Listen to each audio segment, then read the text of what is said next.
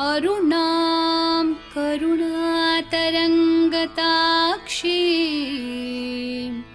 धृतपाशाङ्कुश पुष्पबाणचापाम् अणिमादिभिरावृतां मयूखैः अहमित्येव विभावये Bhavani. Namaste. And welcome to the latest episode. It seems like we're progressing at such a slow pace, that it's going to take a long time to get through all 1,000 names.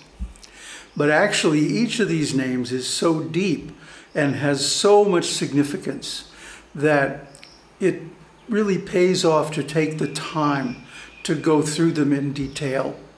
And in the video description below, there's a link to the complete commentary so that if you want to go ahead, you can. Nama 127, Śrīkarī. Śrī means all types of prosperity. It also means wealth, happiness, beauty, attraction, auspiciousness, etc. Since she is the embodiment of all these qualities and also endows her devotees with these qualities, she is known as Śrīkarī. Viśuddhi-cakra 6:11 is Śrīkarā, which means giver of wealth to his devotees. In fact, there is no difference between Vishnu and Lalitambika. Vishnu is also known for auspiciousness, etc. There is a brother-sister relationship between them, and Vishnu is elder brother to Lalitambika. Other namas in this Lalita Sahasranāma confirm this. 267, Govinda Rupini. 298, Narayani. 893, Vishnu Rupini, etc. Śrīkarā's sister is Śrīkarī. So, in Sanskrit, kara means maker.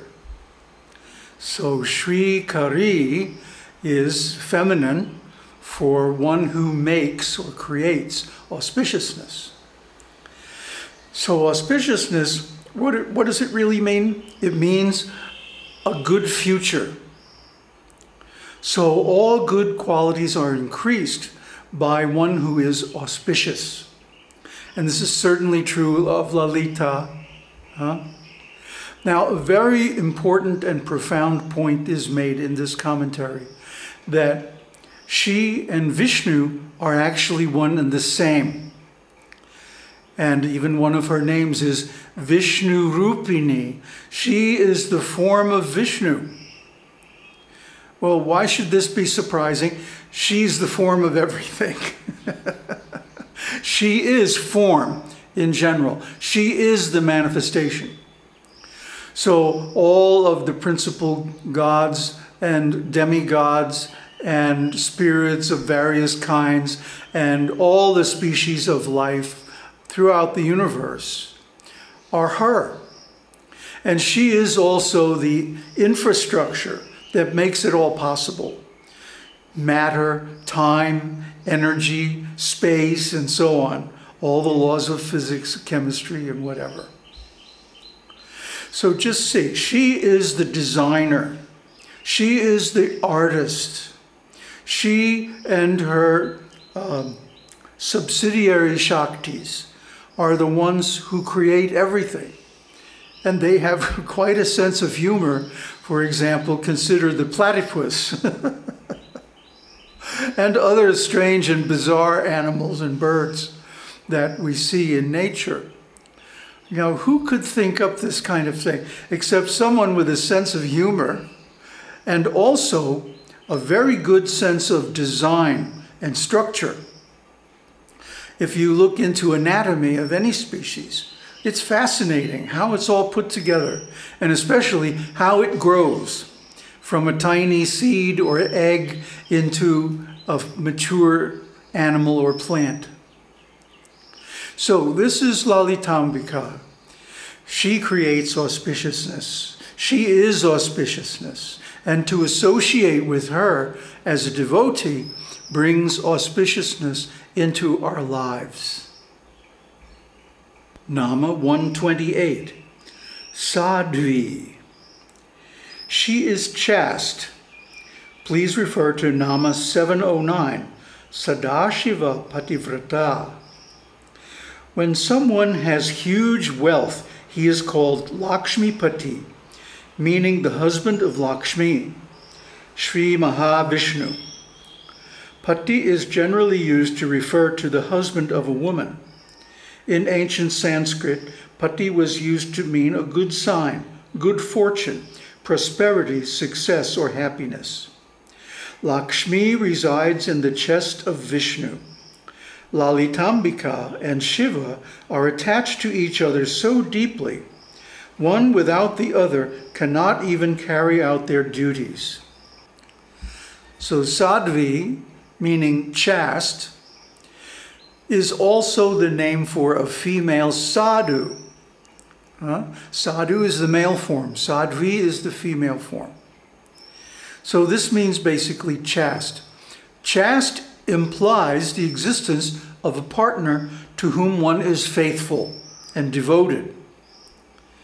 So in the case of the sadhu or Sādhvī, that partner is God or goddess, Ishtadevata, the form of God or goddess to whom one is devoted with great love.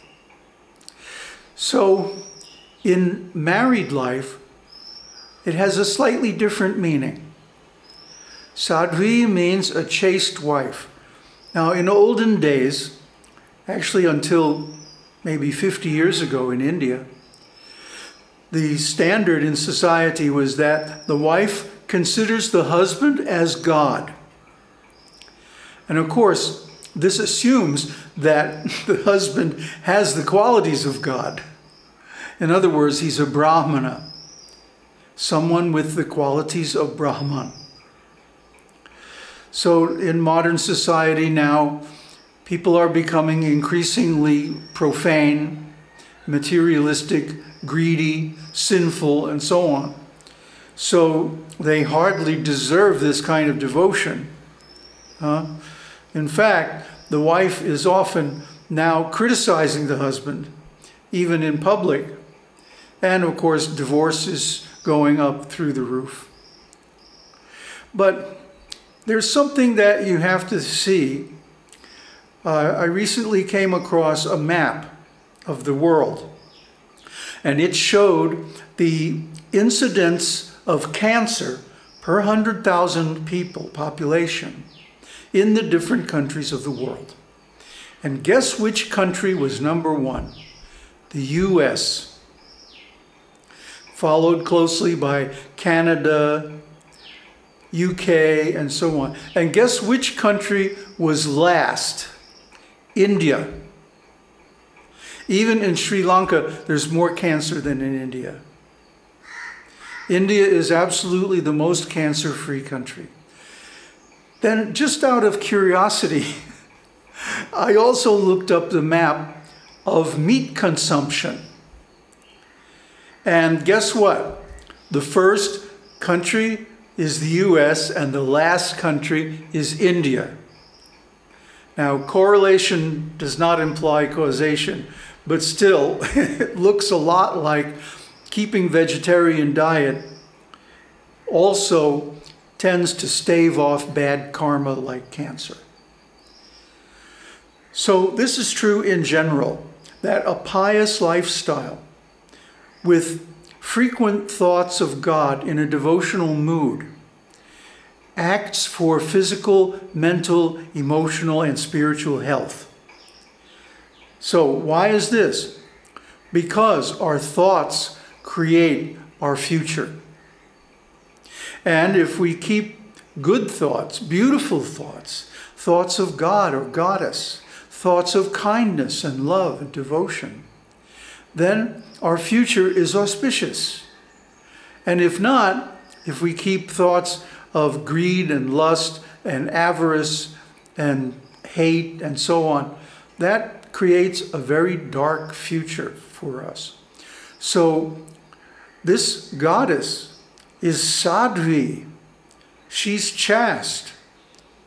She's totally devoted to her partner. And this is why it's not a good idea to approach her in a conjugal mood, in an erotic mood. Now, if she approaches you, that's a different story. But we should not approach her because she is devoted to Shiva. And unless we have the qualities of Shiva, then it's very inappropriate to try to be with her in conjugal mood.